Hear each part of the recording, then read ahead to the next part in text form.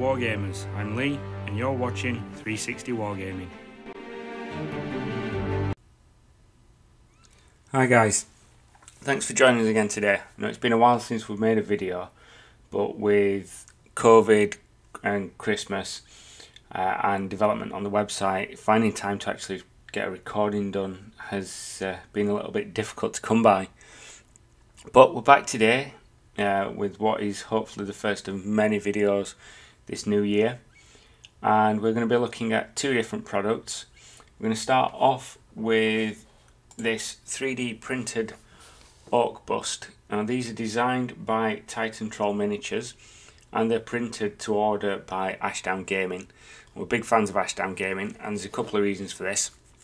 One is how quickly they are at getting the goods to you. I ordered this on a Friday morning and it was with me the following Tuesday. They say on their website that these take up to 10 days, so to be able to get it in 4 was fantastic. Not only that, the communication is good, the delivery is fast, and you just have to look at the print quality of this thing to see that there's some effort gone into it.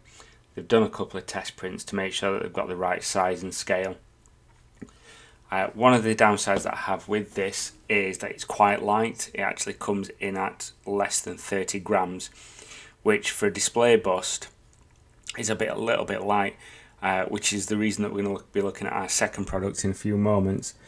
But in order for this to be the price that Ashdown sell it for, it needed to be light because it's resin printed. If they had made it a solid resin piece, then it would have been a lot more than the £8 that they're selling it for.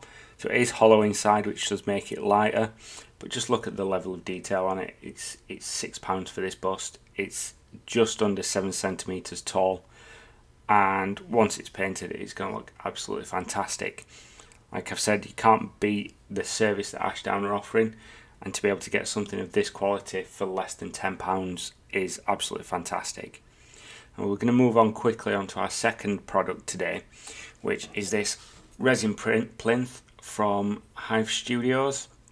They have an Etsy shop and don't actually have their own website at the moment, but this is solid resin, primed grey, and this is what's going to add the weight to this bust once it's finished and painted.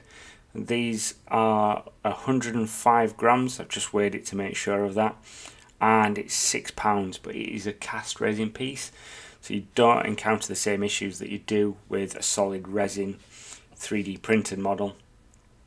And hopefully we're going to be coming back in a couple of days and showing you this painted up. I'm going to give a go at a new dry brushing technique, something that I've never tried before, and hopefully we'll be able to bring you a fantastic looking model and at the same time reviewing some more products when we do so.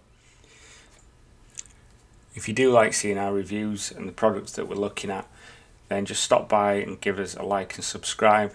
And if you want to have a check out of our Facebook page for some of the other products and our website as well, I'll pop links in the description down below. Thanks for taking the time to stop by today, and hopefully we'll see you again soon.